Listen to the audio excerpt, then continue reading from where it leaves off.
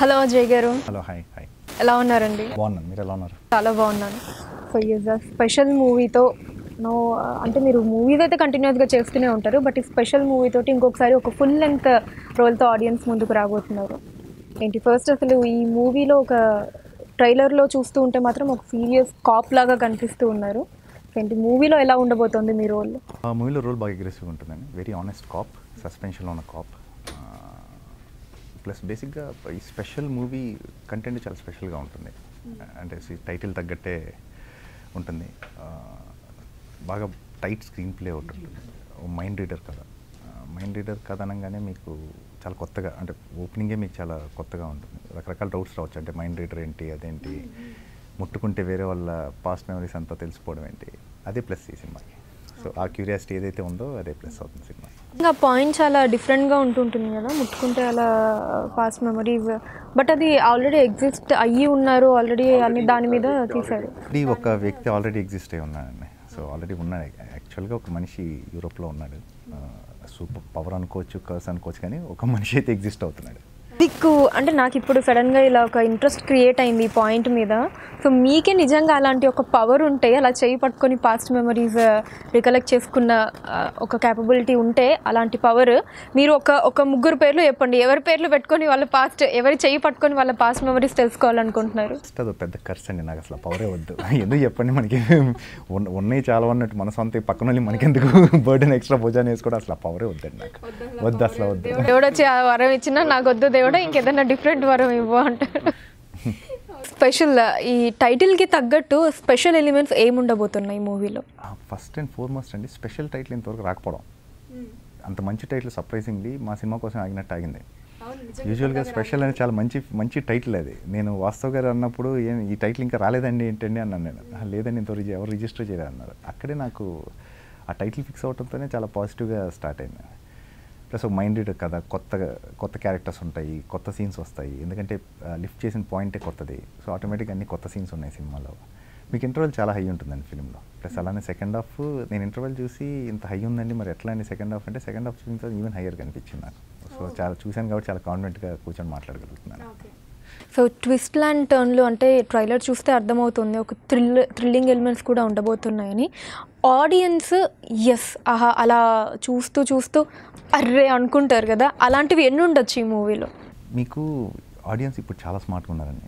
మనం ఏమి ఇప్పుడు ఎలా అయిపోయిందంటే నెక్స్ట్ 3-4 సీన్లు వాళ్ళే చెప్పేస్తున్నారు కూర్చొని ఇక్కడ నుంచి, ఓహో ఎదిరా అన్నట్టు. కానీ వాళ్ళకి మించి ఆలోచించి వస్తాయి ట్విస్ట్. అంటే వాళ్ళ విజ్డమ్ అని అనగానే, వాళ్ళ నాలెడ్జ్ అనగానే చాలా తెలివిగా రాసుకున్నారు స్క్రీన్ ప్లే డైరెక్టర్. సో దగ్గర సెకండ్ హాఫ్లో 2-3 ట్విస్టులు చాలా బాగా ఇంపాక్ట్ ఉంటాయి. అంటే ఎన్ నెంబర్ ఆఫ్ ఆప్షన్స్ ఇది జరగచ్చు అని అనుకుంటే N+1 జరుగుతుంది సినిమా. అంతవరకు అయితే గ్యారంటీ చెప్పగలను. ట్విస్ట్ అంత హైలో ఉంటుంది. అండ్ మీరు ఇందాక చెప్పిన పాయింట్ కూడా అజయ్ గారు చాలా కరెక్ట్. ఆడియన్స్ అంటే మేబీ ఇలా చాలా చూసేసి ఈ థ్రిల్లింగ్ ఎలిమెంట్స్ అంటే సస్పెక్షన్ ఎవరు అన్నది కూడా 3-4 చాయిసెస్లోగా. వాళ్ళు చాలా స్మార్ట్ అండి. మనం ఇప్పుడు అసలు వాళ్ళని అండర్ ఎస్టిమేట్ చేయకూడదు. అసలు ఆడియన్స్ని వాళ్ళపైన ఆలోచించగలిగితే lucky. So they are so smart. And అలానే ఇదే పాయింట్కి కొంచెం దగ్గరగా ఉండే పాయింట్ ఏంటి అంటే, థియేటర్కి వచ్చి మూవీ చూడాలి జనాలు అంటే, అన్లెస్ అండ్ అంటిల్ అందులో చాలా ఒక ఇంపాక్ట్ ఆ మూవీ క్రియేట్ చేయగలిగితే తప్ప ఇప్పుడు అంటే రాను నెంబర్ తగ్గిపోతూ ఉంది మూవీస్ థియేటర్స్కి వచ్చి చూసేవాళ్ళు. ఫుట్ఫాల్స్ తగ్గిపోతున్నాయి, థియేటర్కి వచ్చే జనాలు తగ్గిపోతున్నారు. బేసిక్గా మీరు టీవీ చూస్తుంటే నెట్ఫ్లిక్స్ కానీ అమెజాన్లో కానీ మీకు క్వాలిటీ ఆఫ్ ఫిలిమ్స్, మీరు స్పానిష్ తీసుకోండి, ఫ్రెంచ్ తీసుకోండి, ఎనీ వెబ్ సిరీస్ కానీ తీసుకున్నా కూడా ఆన్ పార్, ఇంకా చాలా అడ్వాన్స్డ్ క్వాలిటీలో ఉంటున్నాయి. సినిమాకి ఎందుకు రావాలండి? సో దీనిపైన ఏదైనా చేయగలిగితే కానీ, దీనిపైన ఏదైనా ఎక్సైట్ చేస్తే కానీ సినిమాకి థియేటర్ రాని పరిస్థితి. కానీ అంతే అడ్వాంటేజ్ ఏంటంటే, ఒక్కసారి నచ్చిందంటే అంతే అమౌంట్లు వస్తున్నాయి, అంతే డబ్బులు వస్తున్నాయి. So it's like how convince they are. వాళ్ళని ఎంత బాగా మనం ఎక్సైట్ చేయగలిగితే అంత బాగా వర్కౌట్ అవుతున్నాయి ఫిల్మ్స్ ఇప్పుడు. బట్ ఇది ఒక రకంగా ఒకటి వరం అనుకోవచ్చా, శాపం అనుకోవచ్చా? అంటే మీరు చెప్పినట్టు బాగుంటే చాలామంది బాగుంది అన్న టాక్ వస్తేనే తప్ప జనాలు థియేటర్స్కి వచ్చి చూడడం లేదు. సినిమాలు మాత్రమే ఉంటాయి మార్కెట్లో. సో మంచి సినిమాలు మాత్రమే ఆడతాయి, మంచి సినిమాలు మాత్రమే చేయడానికి ట్రై చేస్తారు. అందరూ మంచి సినిమా చేయడానికే స్టార్ట్ చేస్తారు. ఏ సినిమా అన్నా కూడా క్వాలిటీ విషయం వైజ్గా కానీ, కంటెంట్ వైజ్గా కానీ ఇంకా జాగ్రత్త పడతారు, కొత్త ఏమైనా ఇవ్వడానికి ట్రై చేస్తారు. ఒక రకంగా మంచిదే అండి. అండ్ ఈ అమెజాన్, నెట్ఫ్లిక్స్ వీటన్నిటిలో మూవీ థియేటర్స్లో రిలీజ్ అయిన 20 days కావచ్చు, 1 month కావచ్చు, సో అది వచ్చేస్తూ ఉండడం వల్ల మేబీ అది కూడా ఒక ఇది అనుకోవచ్చా, అంటే థియేటర్కి వెళ్ళి ఇప్పుడు అంత ఖర్చు పెట్టి చూడడం కంటే ఎందుకులే ఒక 1 month అయితే వచ్చేస్తుంది అన్న థాట్. అదేనండి, ఇప్పుడు అట్లా 30 days తర్వాత వచ్చే సినిమా మనం 30 daysలో చూసుకునే పరిస్థితి మించి సినిమా తీయాలంటున్నాను నేను. ఇప్పుడు మ్యాజిక్ అనేది ఎందుకు సినిమాలో ఎంటర్టైన్మెంట్ అనేది ఇప్పటికీ చీపెస్ట్ ఫామ్ ఆఫ్ ఎంటర్టైన్మెంట్ ఎంత అన్నా కూడా, నేను ఒక రకం చీపెస్ట్ ఫామ్ ఏంటంటే ఖర్చు వైజ్గా ఒక ఫ్యామిలీలో సినిమా చూడటానికి అయ్యే ఖర్చు మిగతా ఏది చేసినా, మీరు ఒక రెస్టారెంట్కి వెళ్ళండి లేకపోతే వేరే దేనికి వెళ్ళినా కూడా, ట్రావెలింగ్ చేసినా కూడా ఇంకెక్కువ అవుతుంది. సినిమానే తక్కువ ఇంకా కూడా. నేను అనేది ఏంటంటే ఈ 30 daysలో వచ్చేస్తుంది అనే దానికన్నా కూడా మ్యాజిక్ స్క్రీన్ అండి, big screen, 15 times magnified image. అంటే మ్యాజిక్ అంతా ఆ స్క్రీన్లో నువ్వు ఒక చీకటి గదిలో కూర్చొని తలెత్తి చూస్తుంటాను యాక్టర్స్ని కానీ జరిగే విషయాన్ని కానీ. సో మ్యాజిక్ అక్కడ ఉందని నమ్ముతాను నేను, రాదర్ దాన్ ఒక 60 inches టీవీలోనో లేదా 52 inches టీవీలో ఆ మ్యాజిక్ జరగదు. ఆ మ్యాజిక్ స్క్రీన్ కాబట్టి సస్టైన్ అవుతుంది, అది ఎప్పటికీ ఉంటుంది. మిగతా సెకండ్ ఆప్షన్గానే ఉంటాయి. దీని మీద అసలు సీనియర్ యాక్టర్గా అంటే ఆల్మోస్ట్ 20 years అవుతుంది. ఇది 19th year మీరు ఇండస్ట్రీలోకి వచ్చి, నెక్స్ట్ ఇయర్కి 20 years అవుతుంది. సో ఇన్ని మూవీస్, అదర్ లాంగ్వేజెస్, ఇలా ఇన్ని మూవీస్ యాక్ట్ చేసిన ఒక ఎక్స్పీరియన్స్డ్ సీనియర్ యాక్టర్గా ఇప్పుడు నెక్స్ట్ ఎలా ఉండబోతుందండి? అంటే మేబీ ఇలా తగ్గుతూ చాలా మటుకు ఇంకా తగ్గే అవకాశం ఉందంటారా? ఏం లేదండి, క్వాలిటీ వర్క్ చూస్తారు, బాగా విపరీతంగా చూస్తారు జనాలు. ఇంకోటి డిజిటల్ ప్లాట్ఫామ్స్ చాలా స్ట్రాంగ్ అవుతాయి, ఆల్రెడీ స్ట్రాంగ్ ఉన్నాయి, ఇంకా బాగా స్ట్రాంగ్ అవుతాయి. Down the line 5 years we see all the top actors doing web series are చూస్తాను అనుకుంటున్నాను నేను. చేయాలండి, అంటే బడ్జెట్స్ అలానే ఉంటాయి వాటికి. ఎందుకంటే ఇప్పుడు రీజనల్ ఫిలిమ్స్ మీకు నెట్ఫ్లిక్స్ అని ఒరిజినల్ స్టార్ట్ అయిపోతున్నాయి కదా, original films like Hindi start అయిన, ఇంగ్లీష్ స్టార్ట్ అయిన, అట్లా దే మేక్ ఫిలిమ్స్ టీవీలో, అమెజాన్లో, నెట్ఫ్లిక్స్లో రిలీజ్ చేస్తారు. And they paid very high. మీకు చూసుకున్న వెబ్ సిరీస్ అండ్ తక్కువ పేమెంట్స్ కాదండి, ఇంటర్నేషనల్గా చూసుకున్నా కూడా ఎక్కడ చూసుకున్నా they really paid well. So అందరు చేస్తారు అనుకుంటున్నాను, డౌట్ లేదు, 5-10 years జరుగుతున్నాయి అనుకో. మనం చాలామంది స్టార్ హీరోయిన్స్ కూడా మనం చూస్తూ ఉన్నాం రావటం, వీటిల్లో చేయడం, ఇంకా హీరోస్ ఒకళ్ళే నెక్స్ట్ రావటం, బ్యాలెన్స్ ఉంది అనుకుంటా. 10 yearsకి ప్రాబ్లీ. ఓకే, మిమ్మల్ని ఎవరైనా అప్రోచ్ అయ్యారు అజయ్ గారు? జరుగుతుందండి, ఒకటి వెబ్ సిరీస్ ఒకటి జరుగుతుంది, and I'm willing to do, more than willing to do actually. దేనికండి? Probably Amazon అవ్వచ్చండి.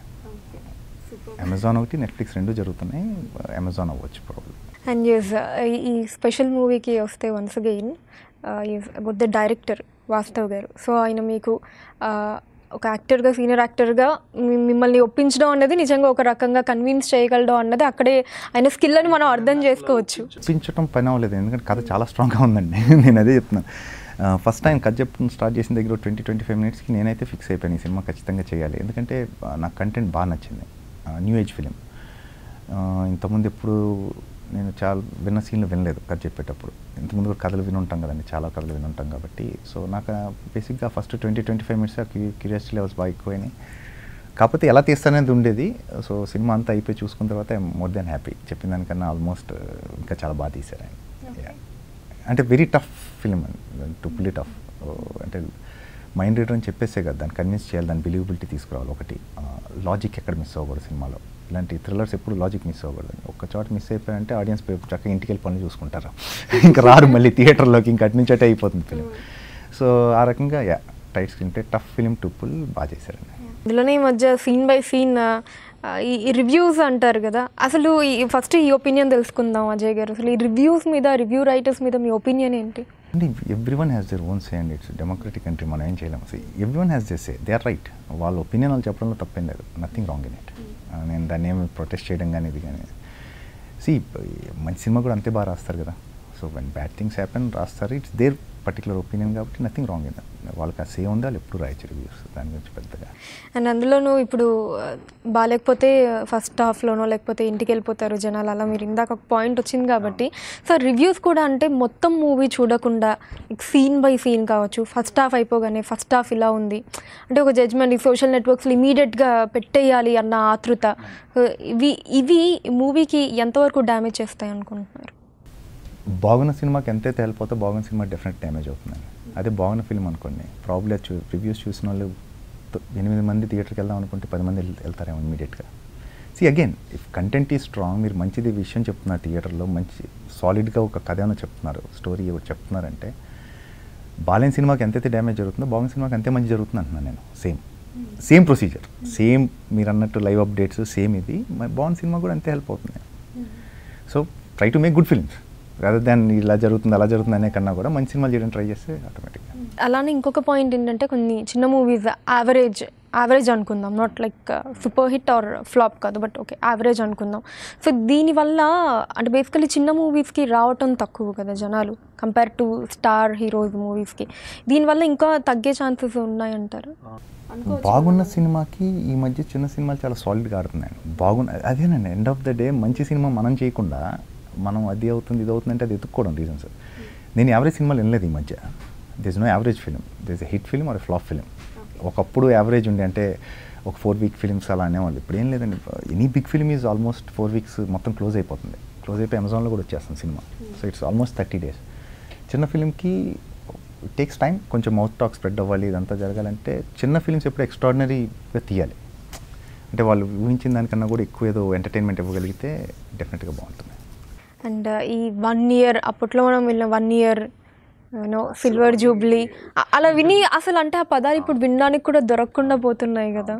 ఇప్పుడు 100 days ఫంక్షన్స్ అవి జరిగాయి. ప్రాబ్లీ నేను ఫస్ట్లో చాలా చూశాను 100 days ఫంక్షన్స్, మెల్లగా అవి కూడా పోయినాయి. ఇప్పుడు 4 weeks మ్యాక్స్. 4 weeks కూడా ఏంటి ఎక్స్ట్రాడినరీ హిట్ అయితే ఫిలిం అంటే ఇక బ్లాక్ బస్టర్ అయితే 4 weeks మాట్లాడుతుంది, లేకపోతే 2 weeks అని. It's all about number of theatres release చేసి ఇట్స్ లైక్ ఈ మూవీ ట్రైలర్లో అర్థమవుతుంది అంటే ఒక సీరియస్ కాప్ అని ఇందాక కూడా మనం మాట్లాడుకుని ఉన్నాం. అండ్ అలానే కొన్ని చోట్ల ఒక 2-3 దాంట్లో బూతులు కూడా మాట్లాడినట్టు వినిపించింది. అవును, ఇంకా సీన్కి ఇంకా ఇన్వెస్టిగేషన్ అంటే అంతే కదండి. నాకు తెలిసి ఎవ్రీ సెకండ్ ఆ బూతులు మాట్లాడతారండి స్టేట్లో, తప్పదు. అంటే మీరు ఎలాంటి మనుషులతో డీల్ చేస్తున్న దాన్ని బట్టి ఉంటుంది. మెల్లగా సాఫ్ట్గా ఎడితే సమాధానం ఎందుకు చెప్తారండి. సో ప్లస్ ఆ సీన్కి అవసరం కూడా ఓన్లీ వన్స్ ఉంటుంది ఫిలింలో, కానీ ఆ సీన్కి అది అలానే మాట్లాడాలని ఆడియన్స్ కూడా అనుకుంటారు. చూసేవాళ్ళు కూడా కరెక్టే మాట్లాడాలని అనిపిస్తుంది ఆ సీన్. సో అంత హై ఉంటుంది ఆ సీన్లో. మీకు బాగా నచ్చిన సీన్ ఏదన్నా ఉందా ఈ మూవీలో? అదే సీన్ అండి. అదే సీన్ నచ్చింది నాకు. ఎందుకంటే ఒక ఇన్వెస్టిగేటివ్ ఆఫీసర్ ఎక్కడో విపరీతం చాలా సెటిల్గా ఉండే ఒక క్యారెక్టర్ అది జరిగే విషయం చూసి ఎరప్ట్ అవుతాడు. సో అంత కోపం వచ్చే సీన్ అది నాకు బాగా నచ్చిన సీన్ ఆ సినిమాలో. అది ఇంటర్వెల్ చాలా చాలా చాలా బాగుంటుంది. మీకు ఇంటర్వెల్ ఈజ్ వెరీ ఇంట్రెస్టింగ్ సినిమాలో. అండ్ మీకు నచ్చిన కో యాక్టర్స్ ఎవరు ఈ మూవీలో? రంగా నావి కాంబినేషన్స్ ఉన్నాయండి. మిగతా కాంబినేషన్స్ కూడా మిగతా వాళ్ళందరూ కొత్త వాళ్ళతో ఎప్పుడు కొంత అడ్వాంటేజ్ ఏంటంటే న్యూ కమర్స్ అయితే కొంత నేర్చుకోవచ్చు మనం హ్యాపీగా. ఫ్రెష్ ఎనర్జీ తెస్తారు సినిమాలోకి. సో దట్ వే అందరు కొత్త వాళ్ళు ఉన్నారు కాబట్టి enjoyed working with. So this journey, ఈ టోటల్ జర్నీలో మీరు ఎవరైనా ఒక డైరెక్టర్స్కి పర్టికులర్ డైరెక్టర్స్ మనకు కొన్ని మంచి ఫిలిమ్స్ ఇస్తారు కదా, దాని నుంచి మనం అంటే ఒక లెవెల్ పెరుగుతాం, కొన్ని మూవీస్ క్రియేట్ అవ్వడానికి రావడానికి రీజన్ వాళ్ళు అవుతూ ఉంటారు. అలా మీరు థ్యాంక్స్ చెప్పాలి అనుకునే డైరెక్టర్స్ ఎవరు? నాకు యాక్చువల్లీ ఫార్చునేట్ అనఫ్ అండి. చాలామంది అంటే ఇప్పుడున్న టాప్ డైరెక్టర్స్ అందరితో పనిచేయగలిగాను నేను. అఫ్కోర్స్ రాజమౌళి గారు, సురేందర్ రెడ్డి గారు, జగన్ గారు, గుణశేఖర్ గారు, హరీష్ శంకర్, వంశీ పైడిపల్లి, కోటాల శివ గారు, విక్రమ్, ఒకళ్ళేంటండి నేను అసలు అందరితో వర్క్ చేయగలిగాను. So lucky enough. Thanks to all of them. వాళ్ళు ఇచ్చిన రోల్స్ వల్ల కానీ వాళ్ళు ఇచ్చినది every one actually each and every. అంటే ఒక్కొక్క డైరెక్టర్ ఒక్కొక్క స్టైల్ ఉంటుందండి. బోయపాటి సింగ్ గారు కానివ్వండి, అంటే అంత రకరకాల డైరెక్టర్స్తో వర్క్ చేయడం వల్ల ఏంటంటే మీకు ఏదైనా సీన్ ఏదైనా అనుకున్నప్పుడు ఆ ఎక్స్పీరియన్స్ డెఫినెట్గా కౌంట్ అవుతుంది. పలానా డైరెక్టర్ దగ్గర నేర్చుకున్నాయి కానీ ఇవి కానీ హెల్ప్ ఏ లాట్. మొత్తం నేను గ్రాడ్యువల్ నేర్చుకుందేనండి. నథింగ్ లైక్ నేనేదో వ్యాస్ట్ టాలెంట్తో వచ్చిన ఏం కాదు. It was a gradual process. నేను నేర్చుకుంటూనే ముందుకెళ్ళాను, ఇంకా నేర్చుకుంటున్నాను కూడా. అంటే రోల్స్ స్క్రీన్ మీద పోర్ట్రే చేయడానికి అజయ్ గారు ఎక్కువ ఇష్టపడతారు? ప్రాబ్లీ హ్యూమర్ అంటే ఎంటర్టైన్మెంట్ బేస్డ్ విలన్ రోల్స్ ఉంటాయి కదండి, అవి చాలా ఇష్టం నాకు. ఎమోషనల్ రోల్స్ చాలా ఇష్టం, కానీ నేను ఎక్కువ చేయలేదు అవి, కానీ అవి చాలా ఇష్టమైన రోల్స్ అన్న. సంథింగ్ లైక్ ఇష్క్, మీకు విక్రమార్కుడు అంత మెనసింగ్ ఉంది. ఆర్య 2 తెలియని ఒక ఇన్నోసెన్స్ ఉంటుంది ఆ క్యారెక్టర్లో. ఇష్క్కి వస్తే ఒక రెస్పాన్సిబుల్ బ్రదర్ ఉండాలి అందులో. ఫాదర్ అంటే భయం, అలాంటే నితిన్ క్యాట్ అంటే ఇష్టం లేదు, సిస్టర్ అంటే ఇష్టం. సో ఇన్ని వేరియేషన్స్ ఉన్నాయి. సో ప్రాబ్లం అలాంటి అలానే ఇప్పుడు స్పెషల్కి వచ్చాం. ఒక రూట్ కాప్, వెరీ ఆనెస్ట్, సస్పెన్షన్లో ఉన్నాడు, వెరీ ఫోకస్డ్. సో ఇలాంటివన్నీ కూడా ఇంట్రెస్టింగ్ ఉంటాయి. త్రూ అవుట్ క్యారెక్టర్స్ మీరు చేసేటప్పుడు, ఫర్ ఎగ్జాంపుల్ ఇష్క్ తీసుకుందాం. ఇష్క్లో మీరు త్రూ అవుట్ ఒక మంచి పిల్లర్ ఆ మూవీకి. సో అలాంటి మూవీస్ చేసి అవి హిట్ అయ్యి ఒక మంచి నేమ్ వచ్చినప్పుడు దాని తర్వాత మళ్ళీ సేమ్ ఒక 2-3 సీన్స్లో ఉండే విలన్ క్యారెక్టర్ లేకపోతే ఇలాంటి ఒకటి అలాంటివి చేయడానికి ఇమీడియట్గా మీరు ఉంటుందా? అంటే దాని తర్వాత కూడా ఇలా ఫుల్ లెంత్ చేస్తే బాగుంటుంది అన్న ఇది ఉంటుందా? అవుతుందంటే నేను ట్రైడ్ యాక్చువల్లీ విక్రమార్కుడి తర్వాత నేను లక్ష్మీ కళ్యాణం దగ్గర 1 year వెయిట్ చేసి ఫుల్ లెంత్ రోల్ చేశాను. మీకు రోజు ఆ రోల్స్ రావండి. ద ప్రాబ్లమ్ ఈజ్ మీకు రోజు ఆ రోల్స్ రావు. మీరు ప్రతి సినిమా నువ్వు ఇష్కి ఎక్స్పెక్ట్ చేయలేవు, విక్రమార్కుడు ఎక్స్పెక్ట్ చేయలేరు, లేకపోతే లక్ష్మీ కళ్యాణం, లేకపోతే ఆర్యా 2లో దిక్కులు చూడక రామాయణం ఇలాంటి రోల్స్ మీరు రోజు రావు, రోజు ఎక్స్పెక్ట్ చేయలేము ఆ రోల్స్. తర్వాత ఏమో బ్రేక్ అంటే ఏంటండి, break is like of course మీకు మంచి పేరు వస్తుంది, you have to make money end of the day. Oh profession మీరు ఇన్నేళ్ళు స్ట్రగుల్ అయ్యి వచ్చి got a break, you have to make money out of it కదా. ఎవరన్నా ఇప్పుడు మీరు కానీ నేను కానీ ఎవరన్నా కానీ. సో దట్ వే నా విక్రమార్కుడు break and I made money. నా తృప్తి కోసం నేను చేసిన క్యారెక్టర్స్ వచ్చినాయి ఏవి వదలలేదు. అంటే లైక్ కొన్ని క్యారెక్టర్సే ఉంటాయండి. ఎనీ యాక్టర్ కెరీర్ మీరు తీసుకున్నా ప్రాబ్లీ ఇప్పుడు ఒక 500 సినిమా చేసిన ఒక సీనియర్ యాక్టర్ తీసుకున్నా కూడా అతనికి కూడా 15-20 ఉంటాయి 500లో. అంటే బాగా చెప్పుకునే క్యారెక్టర్స్ అంతే. సో మిగతా అన్నీ కూడా అంటే మొత్తం మనీ కోసం అని కాదు, break of course you have to earn money. Break అంటే డబ్బులు కూడా ఇంపార్టెంట్. అసలు ఇండస్ట్రీకి అజయ్ గారు విలన్ అవుదామని వచ్చారు కదా. విలన్ అవుదామని వచ్చాను. మామూలుగా చాలా మంది 90% హీరో అవుదామని వస్తారు. హీరో అవుదామని వచ్చి ఎన్నో సిచ్యువేషన్స్ పరంగా టర్న్ అవుతుంటారు. ఫస్ట్ అన్ని నా ఫ్రెండ్ రోల్స్ ఉన్నప్పటి నుంచి నేను విలన్ రోల్ కోసం వెయిట్ చేశాను చాలా రోజులు. నాకు ఎప్పుడు విలన్ చేయాలని ఉండేది ఎందుకో. అంటే ఎందుకంటే లిమిటేషన్స్ ఉండదు విలన్ క్యారెక్టర్స్ చేసే వాళ్ళకి ఎక్కడ కూడా. అతను లిమిట్ చేసి ఉండదు క్యారెక్టర్స్, రకరకాలుగా క్యారెక్టర్స్ చేయొచ్చు, అగ్రెషన్ అన్నీ కూడా బాగా చూపించవచ్చు. ఎందుకంటే నాకు I always attracted to villain roles first నుంచి కూడా. ఒక డిఫరెంట్ మైండ్ సెట్ అనుకోవచ్చు, ఒక డిఫరెంట్ థింకింగ్ అనుకోవచ్చా? డిఫరెంట్ ఏం కాదండి. అంటే ఐ వాజ్ మోర్ ప్రాక్టికల్ దాని మైండ్ సెట్ కన్నా కూడా ఐ వాజ్ మోర్ ప్రాక్టికల్. ఇప్పుడు హౌ అజయ్ గారు ప్రాక్టికల్ అంటే ఇప్పుడు లైక్ నేను ఫర్ ఎగ్జాంపుల్ మీద ప్రాక్టికల్ అంటే మేబీ నా హైట్ లేదు, ఫిజిక్ లేదు, లేకపోతే నాకు ఆ ఫేస్ వాల్యూ లేదు హీరో అవ్వడానికి, నేను ఇలా అయితే చేయగలనేమో అన్నది practical. But you have got all that features కదా. వెన్ ఐ స్టార్టెడ్ అని ఫ్రెండ్గా స్టార్ట్ చేసి వెళ్ళినప్పుడు నా హీరో రోల్స్ రాలేదండి కదా అన్నట్టు వచ్చాయి నాకు. నేను చేశాను ఆ ఒక్కడు కానీ సారై వీర్రాజు అన్నీ కూడా చేశాను సినిమాలో. Then probably at that point of time probably I was little immature. నా story selection, script, judgemental skills కొంచెం కరెక్ట్ కావేమో. దెన్ ఐ రియలైజ్ అసలు ఈ స్ట్రెస్ అంతా ఎందుకు, అసలు మనకి బోల్డ్ మంది హీరోలు ఉన్నారు, విలన్స్ తక్కువ ఉన్నారు, చలో విలన్ చేద్దాం అనుకుంది అదే కదా. సో అన్లెస్ అంటిల్ నువ్వు ప్రాక్టికల్గా ఆలోచించి ఆ మౌల్డ్ చేసుకోకుండా వెళ్ళకపోతే ఎక్కడ వెనకాల ఉండిపోతారు మీరు. సో ఆ రకంగా ఎప్పటికప్పుడు అనలైజ్ చేసుకుంటూ అప్డేట్ చేసుకుంటా వెళ్ళాను నేను. ఆ రకంగా ప్రాక్టికల్ అని చెప్తున్నాను. ఇప్పుడు ఆడున్నాయి అనుకోండి డెఫినెట్లీ చేసేవాడిని. ఆడలేదు కాబట్టి వెంటనే నేను చేస్తాను కూర్చుంటే ఎట్లా అని అవుతుంది కదా. When you think it's profession, నీ bread and butter ఇదైనప్పుడు you have to take decisions immediately. ఆ చేంజెస్ వెంటనే చేసుకుంటే అడాప్ట్ చేసుకుంటే వెళ్ళిపోవాలి. అండ్ ఇది ఒక రకంగా లక్కీ అని కూడా అనుకోవచ్చు కదా. అంటే మీరు విలన్ చేద్దాం అనుకున్నా బట్ లక్కీలీ మీరు ఆ ఇమేజ్ కూడా స్టిక్ అవ్వలేదు. అంటే మ్యాక్సిమం నెంబర్ ఆఫ్ విలన్ చేసినా యూ హ్యావ్ బీన్ గుడ్. నేను చేసిన పాజిటివ్ రోల్సే నాకు ఈరోజు కూడా హెల్ప్ అవుతుంది.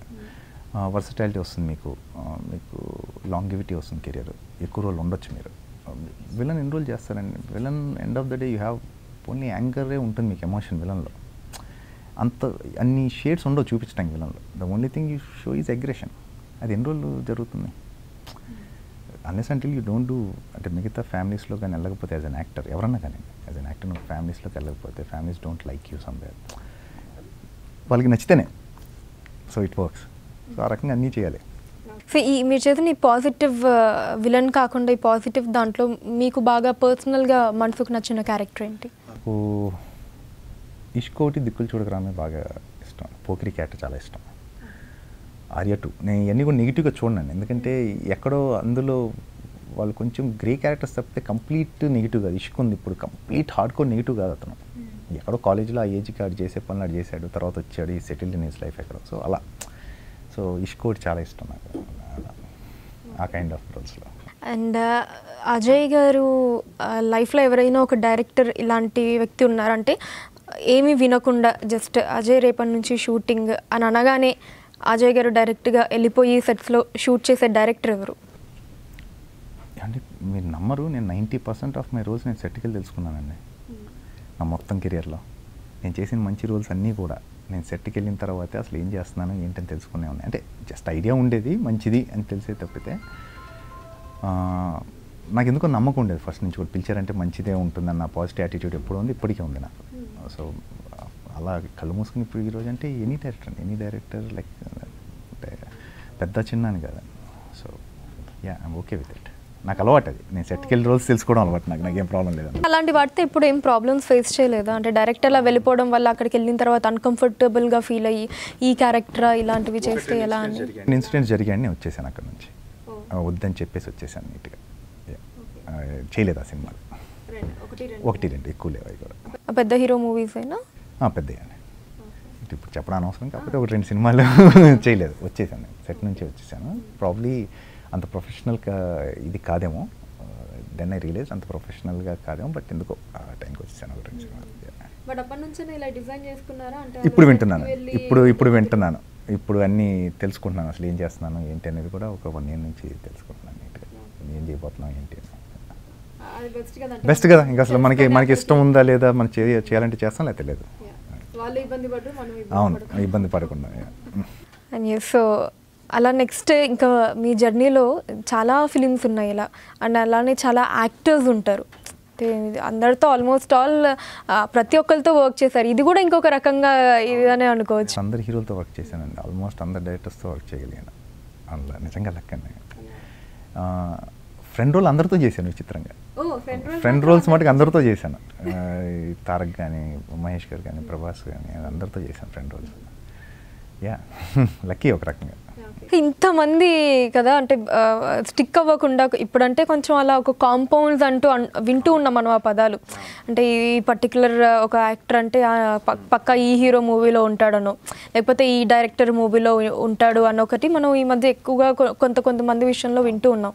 బట్ మీరు దాన్ని అసలు కంప్లీట్లీ ఒక బ్రేకేజ్ అనుకోవచ్చు. ఎప్పుడు అంటే I was never in to that, ఏదో అక్కడ కూర్చొని అక్కడ కబుర్లు చెప్పి, ఇక్కడ కూర్చొని ఇక్కడ కబుర్లు చెప్పి ఎప్పుడు లేనండి నేను ఏదో చెప్తున్నాను కాదు, ఈ ఫ్యాక్ట్ ఇది. I was never in to it. నా పని నేను చేసుకొని వచ్చేసేవాడిని. So I mean good terms with all the heroes and basic advantage ఇదేంటంటే, నేను చెయ్యింది ఏంటంటే ఎప్పుడు I made sure that compound camps ఉంది, ఎందుకంటే పాయింట్ లేదు అందులో, సో అందరు కావాలి. సో ఆ రకంగా I made sure that I'm not in to it first నుంచి కూడా. అజయ్ గారు ఎప్పుడైనా ఏదన్నా క్యారెక్టర్ కావాలి అని అంటే చెప్తుంటారు కదా, జనరల్లీ రెగ్యులర్ స్క్రిప్ట్ ఉంది, ఈ క్యారెక్టర్ కోసం చూస్తున్నారు, భలే ఉంటుంది క్యారెక్టర్ అని మీరు ముందే తెలుసుకొని ఎగ్జైట్ అయ్యి నేను చేస్తే బాగుంటుంది అని ఎవరన్నా అడిగి మరి మీరు రోల్ తెప్పించుకొని చేసిన మూవీస్ ఉన్నాయా?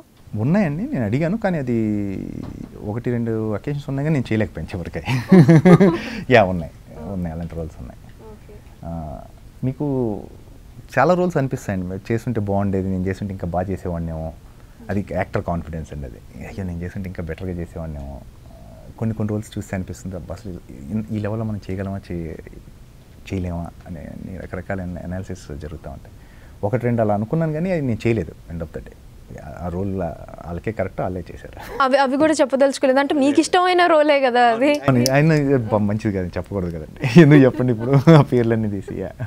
ఓకే, అది ఒక కంప్లీట్ ఆపోజిట్ క్యారెక్టర్ అనే అనుకోవచ్చు కదా అజయ్ గారు. స్క్రీన్ మీద ఉండే దట్ ఆ నెగిటివ్ కావచ్చు, నెగిటివ్ క్యారెక్టర్స్ చేస్తుంటే ఎంత భయపడతామో, అసలు ఇక్కడ ఇలా కూర్చొని అంత కూల్గా మాట్లాడుతూ ఉంటే ఎంత డిఫరెంట్ ఒక ఇదిలో ఉందా అన్నట్టు అనిపిస్తూ ఉంది. లేదండి, I'm like this basically. So నేను ఎప్పుడు కూడా ఇలానే ఉన్నాను నేను ఫస్ట్ నుంచి కూడా. నాకు కొంత డైరెక్టర్స్ వాళ్ళు కూడా అంటుంటారు బయట చాలా సాఫ్ట్గా ఉంటావు అజయ్ అది ఇది అని. నేను ఇంతే, మన నేచర్ ఇంతే. So yeah that's on screen what ever we do, any actor like that's a different preposition all together. దానికి సంబంధం ఉండదు అసలు.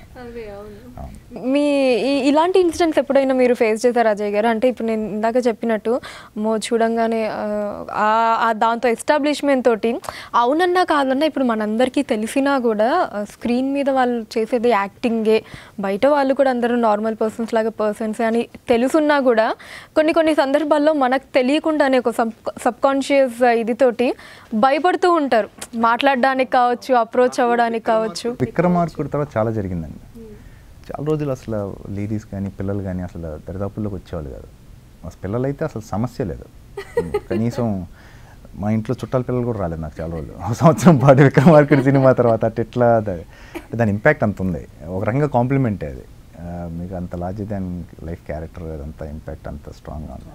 మా ఇంట్లో చుట్టాల పిల్లలు కూడా రాలేదు. వాడిని అంతేనా దగ్గరికి రావడానికే భయపడ్డారు, లేకపోతే ఎవరైనా వచ్చి ఏడ్చి పారిపోయిన సందర్భాలు ఉన్నాయా చిన్నపిల్లలు? ఇక్కడ కూర్చుంటే దగ్గర ఒక 10 మీటర్స్ అవుతలేండి. నా పిల్లలు అసలు నాకు సంవత్సరం పాటు 10 మీటర్స్ దాటి లోపల సర్కిల్ లోపల రాలేదు ఇప్పుడు విక్రమార్క. నా పిల్లలు కదా, నాకు అప్పుడే మ్యారేజ్ బయట ఇంట్లో చుట్టాల పిల్లలు కానీ లేకపోతే బయట ఎవరన్నా బయటకు వెళ్ళినప్పుడు కానీ ఫంక్షన్స్కి వెళ్ళినప్పుడు కానీ పిల్లలు ఉంటారు కదా, అసలు దరిదాపుల్లో 10 మీటర్ ఆఫ్ అసలు పిల్లలు దరిదాపుల్లో వచ్చేవాళ్ళు కాదు. నాకు రమ్మన్నా కూడా అబ్బే ఛాన్సే లేదు. అలా ఉండేది. అండ్ మీకు మళ్ళీ వర్క్ చేయాలి అనిపించే హీరో ఎవరు ఇండస్ట్రీలో?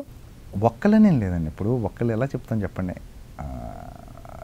To work with every one, particularly next ఇప్పుడు ఉన్నారు కదండి నానితో చేశాను భలే మగాడివి. నెక్స్ట్ వరుణ్ తేజ్ కానీ విజయ్ దేవరకొండ కానీ సాయిధరం తేజ్తో చేశాను. సో ఈ నెక్స్ట్ జనరేషన్ హీరోస్ అందరూ కూడా వాళ్ళందరితో కూడా వర్క్ చేయాలని ఉంది నాకు. Hopefully I will work with them. ఇక్కడ ఇన్వాల్వ్ ఒక ఎక్కువ తక్కువ చేయకుండా అలా. అవును అంతే కదండి. ఇప్పుడు ఒకరితో చేద్దాం ఎందుకు అనుకుంటాండి యాక్టర్? మీరు చెప్పండి నాకు. Give me one logic.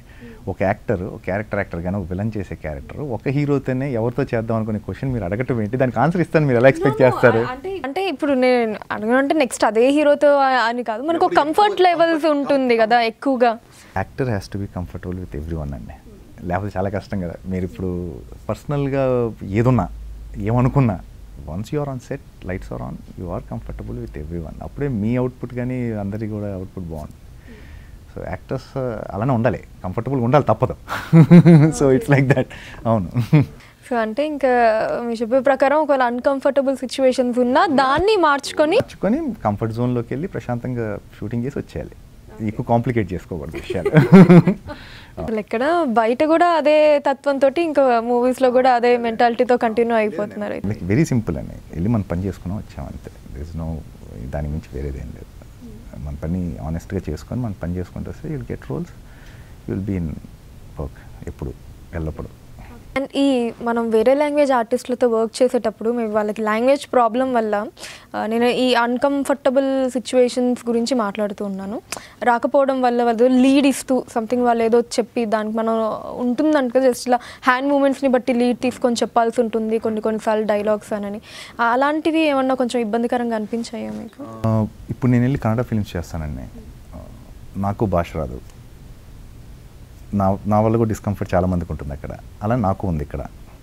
So ఇవన్నీ ఎట్లా అంటే end of the day cinema పెద్దదండి. ఒక డైరెక్టర్ ఒక యాక్టర్ని కన్నడనో తమిళనో పని పెట్టుకున్నారు కాబట్టి movie is bigger than all these things. చాలా చిన్న problems. End of the day scene బాగా రావాలి, షార్ట్ బాగా రావాలి. So these are very small things which can be sorted out. అదేం పెద్ద ఇష్యూగా నేను చూడను. ఇప్పుడు చెయ్యో కాలో ఏదో చెప్తున్నాడుగా చేయటానికి మనం, so then it's fine, it's okay. ఆ సైన్ ఉంటాయి. ఇప్పుడు లాంగ్వేజ్ రాదు, పర్టికులర్గా డైలాగ్కి క్యూ వర్డ్, అతని డైలాగ్ కంప్లీట్ అవ్వగానే మన క్యూ వర్డ్ ఉంటుంది, మనం లిఫ్ట్ చేయాలి డైలాగ్. సో ఆ టైంలో ఏవో బాడీ గెస్చర్స్ ఇవి ఉంటాయి, తప్పదు, అవి చేసుకుంటూ వెళ్ళిపోవాల్సిందే. ఎందుకంటే ప్రాబ్లీ ఏ రీజన్ లేకుండా డైరెక్టర్ అయితే అతను క్యాష్ చేయరు కదా పెట్టిన ఆర్టిస్ట్ని. So there might be some good reason why he is there standing there, he deserves it. So that's fine. దీనికి కూడా అంటే మీ మాటల్ని బట్టి దీని నుంచి ఆన్సర్ వచ్చింది అనుకోవచ్చు. ఒక ఈ మధ్య ఈ చెలరేగిన స్టేట్మెంట్స్ కావచ్చు, అదర్ లాంగ్వేజ్ ఆర్టిస్టులు ఎక్కువ అవుతున్నారు ఇక్కడ, మన వాళ్ళకి ప్రిఫరెన్స్ తగ్గుతుంది అన్న ఈ స్టేట్మెంట్స్ కూడా మీరు అగేన్స్ట్ అనుకోవచ్చు అండి. ఇప్పుడు ఇట్స్ గ్లోబల్ అండి. ఇప్పుడు మీకు గ్లోబల్ అయిపోయింది మొత్తం.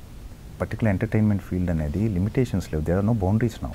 మీరు ఎక్కడ ఇమాజిన్ చేయండి, ఎక్కడెక్కడ యాక్టర్స్ ఎక్కడొచ్చి పనిచేస్తున్నారు. ఒక డైరెక్టర్ క్రియేటివ్ ఫ్రీడమ్ ఫుల్గా ఉండాలి కదండి. ఇప్పుడు ఒక యాక్టర్ని ఒక వ్యక్తిలో చూస్తే కంపల్సరీ ఆ వ్యక్తి చేయాలనుకుంటాడు, ఆ యాక్టరే ఉండాలి అని డైరెక్టర్ పెట్టుకుంటాడు కదా. సో అసలు మీరు నేను ఎవరంటున్నా దాన్ని ఆపటానికి? Producer is paying money, it's a commercial field.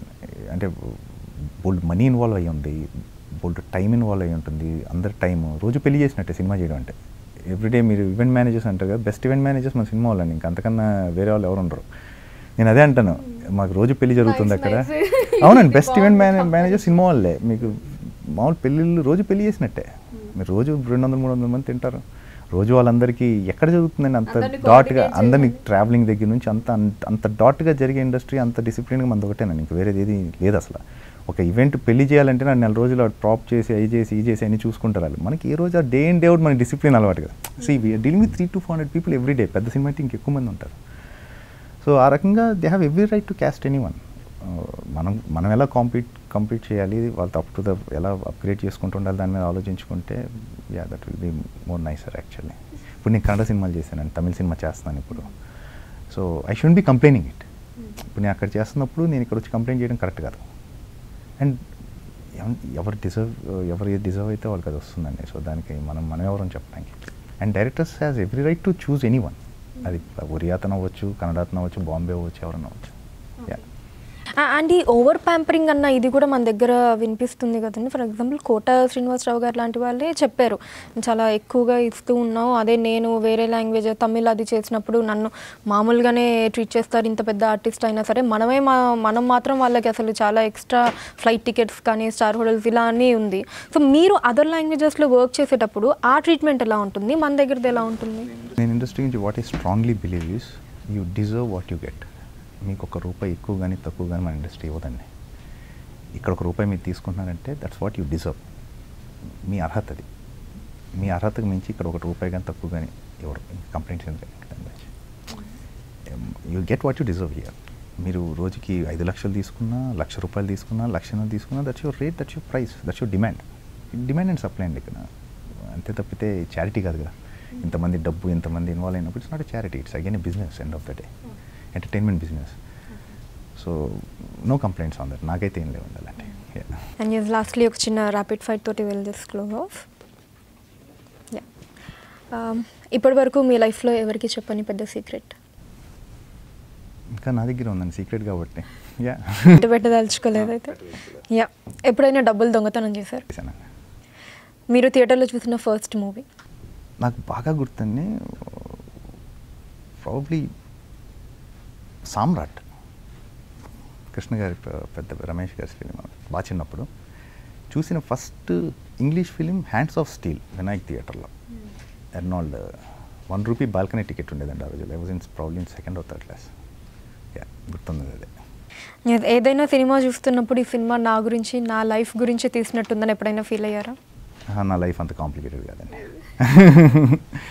Favourite movie ఏంటి? ఆ మూవీని ఇప్పటికి ఎన్నిసార్లు చూస్తుంటారు? నా favourite movie lion king, all time favourite. అది కార్టూన్ ఫిల్మ్ యాక్చువల్లీ. చాలాసార్లు చూస్తాను. లయన్ కింగ్ చాలా ఇష్టం నాకు. And best human వాల్యూస్కి Oscar award వచ్చింది యానిమల్ ఫిలిం. మీ గురించి మీరు విన్న పెద్ద జోక్ కానీ రూమర్ కానీ ఏంటి? నేను ఒకరోజు డ్రంక్ అండ్ డ్రైవ్లో దొరికానని చెప్పి ఒక వెబ్సైట్ వేసారండి పొద్దున్నే. మా ఫాదర్ ఫోన్ చేసి డ్రైవర్ ఏమయ్యారని చెప్పి తిట్టాడు. అంటే ఆయన కూడా నమ్మాడు. డ్రైవర్ని ఎందుకు తీసుకెళ్ళలేదురా అని. అంటే డ్రంక్ అండ్ డ్రైవ్ అని కాదు, తెల్లారు లేస్తే ఆ న్యూస్ అంతా వచ్చి నా ఫోన్లో వచ్చాయి, డ్రంక్ అండ్ డ్రైవ్ దొరికా అని. అంటే తాగడం తప్పని కాదు కానీ నేను డ్రైవర్ని పెట్టుకుంటాను. సో అది పెద్దగా అనిపించింది నాకు ఆ న్యూస్ పొద్దుటే. సేఫ్టీగా ఉంది అలాంటివి ఇన్వాల్వ్ అవ్వకుండా. బట్ అవ్వకపోయినా న్యూస్ మాత్రం వచ్చేసింది. వచ్చిందండి న్యూస్, వెబ్సైట్లు అన్నింటిలో వచ్చింది, టీవీలో కూడా చెప్పేసారు చివరికి. నేనే ఫోన్ చేసి నేను కాదని నేను చెప్పుకోవాల్సి వచ్చింది. అండ్ ఈ రూమర్స్ పాయింట్ ఆఫ్ వ్యూలో అంటే చాలామంది ఆర్టిస్టులు చెప్తూ ఉంటారు కదా, కొంతమంది ఇలా అవ్వకపోయినా ఇలా అని. ఈ పర్టికులర్ ఈ రూమర్స్ పాయింట్ ఆఫ్ వ్యూలో మిమ్మల్ని బాగా హర్ట్ చేసినది ఏదైనా ఉందా? మీ విషయంలో కావచ్చు, పక్క వాళ్ళ విషయంలో కావచ్చు, ఏదైనా? ఏమన్నా మీరు నన్ను అబ్జర్వ్ చేస్తే నాకు అసలు ఒక్క న్యూస్ కూడా ఉండదండి. ఐఎమ్ నాట్ దట్ అవుట్ అంటే అంత ఇదిగా బయట సోషల్ నెట్వర్క్లో ఎక్కడ యాక్టివ్ కాదు. I'm a simple guy who goes to my work and come back. So there is no complication. అలాంటివి ఏం లేవండి అసలు. ఏదో చేయలేము కాంట్రవర్సీ, కొంచెం more to be news actually. ఇప్పటివరకైతే అలాంటివి ఏం లేవు కాంట్రవర్సీస్. అవి కొత్తగా ప్లాన్ చేసి చేద్దాం అనుకుంటున్నారు. ప్లాన్ చేస్తే నాతోనే చేయరా? సో అలా ఉందని పరిస్థితి. So there no controversies. మరి అంత పెద్దగా ఏం లేదు. ఫస్ట్ నుంచి కూడా సోషల్ ప్లాట్ఫామ్స్ మీద అన్నింటిలో నేను లేనండి ఇక్కడ. సో ఇట్స్ ఎప్పుడు జరగల. అంటే వేరే వాళ్ళ గురించి ఏమన్నా వచ్చిన రూమర్స్లో అంటే మీకు తెలిసి మీరు బాధపడినవి ఏమన్నా ఉన్నాయా? మీకు చెప్పుకోవడం కావచ్చు వాళ్ళు, లేకపోతే చెప్పుకోకపోయినా మీకు క్లోజ్గా ఉన్నవాళ్ళు? పలానా యాక్టర్ చనిపోయాడని చెప్పి ఒకసారి రూమర్ వచ్చిందండి బాగా. అంటే నాకు పర్సనల్గా ఆయన షేర్ చేయలేదు కానీ నాకు అది రాంగ్ అనిపించింది. చనిపోయాడు అని చెప్పేసి మొత్తం ఒక 2 రోజులు థర్డ్ డే ఆయన వచ్చి మాట్లాడడం జరిగింది. వేణుమాధవ్ గారు. So that's bad. That kind of అనేది తప్పని ఫీలింగ్. అఫ్ కోర్స్ నేను హర్ట్ అని కాదు, నాకు బాధ అనిపించింది. ఎందుకు బాగానే ఉన్నాడు కదా ఆయన పట్టుకుని ఎందుకు చంపేశారు ఎందుకని. అంబిషన్ అనే పదాన్ని మీరు ఫస్ట్ టైం విన్నప్పుడు మీ అంబిషన్ ఏంటి? అంబిషన్ అనే పదం ఫస్ట్ విన్నప్పటికీ నాకు అసలు దాని మీనింగ్ కూడా తెలియదండి. So it's just more of డిక్షనరీలో ambition అంటే ఏంటని చదవడం తప్పితే దాన్ని ఏంటనేది తెలియదు. సో అప్పటికి నాకు ఐడియా లేదు. ఇప్పటి వరకు ఇండస్ట్రీలో మీరు కలిసిన స్పెషల్ పర్సన్ ఎవరు? ఎందుకు వాళ్ళంత స్పెషల్? దే మెనీ అండి యాక్చువల్లీ. ప్రాబ్లీ రాజమౌళి గారు. Been working with him like ఒక 4 సినిమాలు చేయడం జరిగింది. It's very special to me. నా విక్రమార్కుడు వరకు ఇచ్చారు నాకు. ఆల్మోస్ట్ బ్రేక్ ఆఫ్ ఫిల్మ్ నా కెరీర్కి. It's very special to me Rajamouli. And వీరి పేర్లు చెప్పగానే మీకు వారితో ఉన్న అనుబంధం కానీ లేదా మీకు వారిలో గుర్తొచ్చేది ఏంటి? చిరంజీవి గారు. లెజెండ్ అండి. యా. నాగార్జున గారికి. స్టైల్ ఐకన్ అండి. ఫస్ట్ స్టైల్ ఇంట్రడ్యూస్ చేసింది ఆయన టాలీవుడ్కి. బాలకృష్ణ గారు. అగ్రెసివ్. వెంకటేష్ గారు. అంటే చామ్ అండి వెంకటేష్ గారిది. And very well dressed Venkatesh గారు కూడా. చామ్ వెంకటేష్ గారు చామ్. పవన్ కళ్యాణ్ గారు. హంబుల్నెస్. అంత హ్యూజ్ స్టార్ ఆయనతో మాట్లాడితే ఈయన ఇంత హంబుల్ అనిపిస్తుంది. Humbleness and very grounded. ఎలా ఉంటారో కూడా చాలా కష్టం అసలు. అంత ఆ రేంజ్ స్టార్ అంత గ్రౌండెడ్ ఎలా ఉంటారు అనేది చాలా కష్టం. కాటం రైడ్ చేశాను. మహేష్ బాబు. ఫోకస్డ్ అండి and very sincere. Work ethics on dot. Morning 7 o'clock ఎప్పుడైతే షూట్ స్టార్ట్ అవుతుందో ఈవినింగ్ వరకు కూడా అంతే ఫోకస్డ్గా ఉంటారు ఆయన. జూనియర్ ఎన్టీఆర్ గారు. మిస్చీఫ్ అండి. ఫ్రెండ్. ఇందాక నుంచి అడుగుతున్నాను, నేను ఇండస్ట్రీలో ఫ్రెండ్స్ ఎవరైనా ఉన్నారా? నేను అందరితో ఉంటాను, అందరితో చెప్పాను. నితిన్ నా friend, Tarak friend, Vikram, Rohit, so ఉన్నాయండి ఫ్రెండ్స్. శివ గారు, సో అందరు ఫ్రెండ్సేనండి. శ్రీకాంత్ అన్న. ఎన్టీఆర్ గారు మిస్చీవ్ అని చెప్పారు కదా, ఏంటి ఏదన్నా ఇన్సిడెంట్ ఎక్స్ప్లెయిన్ చేయగలుగుతారా మాకు? చాలా ఇన్సిడెంట్స్ ఉన్నాయి స్టూడెంట్ నెంబర్ 1 దగ్గర నుంచి. మొత్తం అసలు ఎపిసోడ్ సరిపోదు. అవును, చాలా ఉన్నాయి. ఓకే, పోనీ ఏదన్నా మంచి మెమరీ ఉందా మీకు? మంచి మెమరబుల్ రికలెక్ట్ చేసుకొని హాయిగా నువ్వు నవ్వుకోవడం కావచ్చు, లేకపోతే హ్యాపీగా ఫీల్ అయ్యే ఏదైనా మెమరీ ఇన్సిడెంట్ ఉందా మీకు ఎన్టీఆర్ గారికి మధ్య? అంటే నాకు తారక్ మధ్యన కాదండి, we meet group of people, there are so many things which I can't reveal now. Okay, ఆ మిస్చీవ్ అన్నది ఇక్కడ బయటపడుతుందని. ఫైన్. రామ్ చరణ్ గారు. ఒకటే ఫిలిం చేశానండి నేను చరణ్ గారితో. రిజర్వ్డ్ అని నాకు అప్పుడు అర్థమైంది, కానీ ఈ మధ్య 1-2 సార్లు కలిసినప్పుడు ఆయన రిజర్వ్డ్ కాదు, చాలా ఓపెన్గా ఉంటారని తెలిసిందండి ఈ మధ్య.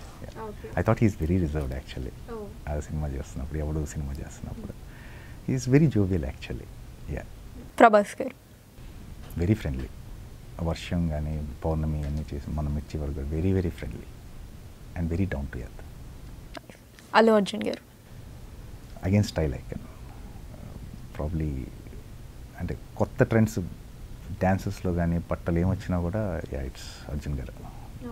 విజయ్ దేవరకొండ. Probably intensity Arjun Reddy. నేను వర్క్ చేయలేదు విజయ్తో, ప్రాబ్లీ ఈజ్ వెరీ ఇంటెన్స్ నాకు చూసిన దాన్ని బట్టి. అండ్ లాస్ట్లీ ఇది ఒక క్వశ్చన్ నేను ఇందాక అడుగుదాం అనుకుని నేను మిస్ అయ్యాను అజయ్ గారు. So based on again your this ఈ ఫిజిక్ గురించి నేను మాట్లాడుతూ ఉన్నాను. సో ఎవరైనా హీరోస్, ఎగ్జాంపుల్ నేను so and so particular hero అని పాయింట్ ఒక ఎవరైనా హీరోస్ సో ఇలా కొట్టంగానే ఇలాంటి పర్సనాలిటీస్ అలా ఎగిరిపడ్డం కావచ్చు, ఇలాంటి ఇన్సిడెంట్స్ మీకు ఎప్పుడైనా ఫన్నీగా అనిపించిందా? అండి అలాంటి యాక్చువల్గా ఒక కొత్త హీరో ఈ మధ్య ఒకటి ఏదో ఫైట్ అది అంతా ఏదో డైరెక్టర్ ఏదో రాసుకున్నా అని చెప్పేసి ఫైట్ ఏదో రోప్ షాట్స్ ఏదో అన్నారు. అక్కడికి వచ్చి ఆ రూప్ అంతా వచ్చిందో ఆ డైరెక్టర్కి అనిపించింది, అంటే ఇదేదో బాగుందండి ఫైట్ కొంచెం మారుద్దామని చెప్పేసి ఆపారండి షూటింగ్. మళ్ళీ చేస్తున్నారు అంత కాన్సెప్ట్ అంతా మార్చి చేయాలి ఇప్పుడు. ఈ మధ్య జరిగింది, చాలా ఫన్నీగా అనిపించింది. మొత్తం ప్లాన్ చేసి అంతా అయిపోయింది, ఒక 2 షాట్ చూస్తే అది బిలీవబిలిటీ లేదండి కొంచెం. మళ్ళీ చేద్దామండి, ఇది కొంచెం ఫైట్ కాకుండా వేరేది రకంగా చేయాలి, నమ్మరేమోనండి అన్నది రీసెంట్గా జరిగింది. కొత్త హీరో, కొత్త అతను. పోన్లేండి, మంచిదే కదా. Nice, Ajay garu. Finally, thank you so much for your time. It was fun. And yes, finally to the audience, special movie త్వరలో రిలీజ్ అవ్వబోతోంది. సో ఒక జనరల్ ఆడియన్స్ స్పెషల్ మూవీ ఎందుకు చూడాలి అన్న ఒక క్వశ్చన్ ఉంటే దానికి మీ తరపు నుంచి మీరు ఏం ఆన్సర్ చెప్తారో ఒకసారి to the audience. June 21st special movie release అవుతుందండి. Edge of the seat thriller. అంటే మీరు కానీ థియేటర్కి వచ్చి కూర్చుంటే థియేటర్లో మీరే బయటికి వెళ్ళి ఈ సినిమా చాలా బాగుందని చెప్తారు, కానీ జరుగుతున్న కంటెంట్ మటుకు ఎవరికి చెప్పదు దయచేసి. I assure you will be thoroughly entertained. అంటే నెక్స్ట్ సీన్ ఏం జరుగుతుంది, నెక్స్ట్ ఎటువైపు వెళ్తుంది సినిమా అని చెప్పేసి మీరు ఎన్ నెంబర్ ఆఫ్ ఆప్షన్స్ ఊహిస్తే దానిపైన సినిమాలో ఉంటుంది. And please come to theatres and watch it. Thank you.